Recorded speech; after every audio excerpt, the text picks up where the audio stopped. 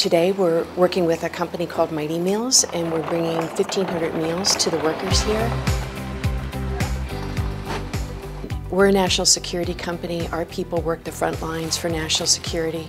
We wanted to come here and support the frontline healthcare professionals in their fight against the COVID-19 virus. Feels good as a business owner to support the community in which you live in and people support you.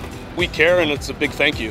I think when our staff see kindness like this brought upon them in such a difficult time, it lets them know that they're still thinking about us and still, really thankful for the care that they're providing.